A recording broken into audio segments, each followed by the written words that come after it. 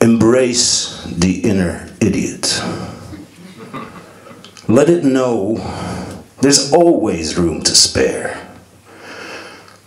Let its folly bring a smile. Show the madness that you care. Embrace the inner fool. So in time's caricature drawn out, to logic's sole benefit, irrationality becomes a tool.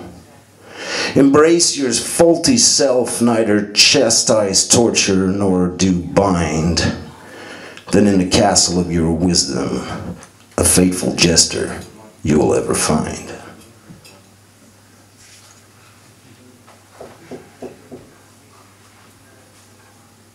Foul-mouthed transformation. For hundreds of years, Puritans and hypocrites alike used to punish foul language by making you wash your mouth with soap.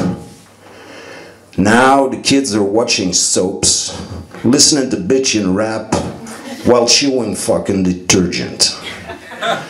I mean, it's so wondrous to behold the transformation of consequence through time. While both the jester and Giles scold the passerby evermore from a window in the little tower.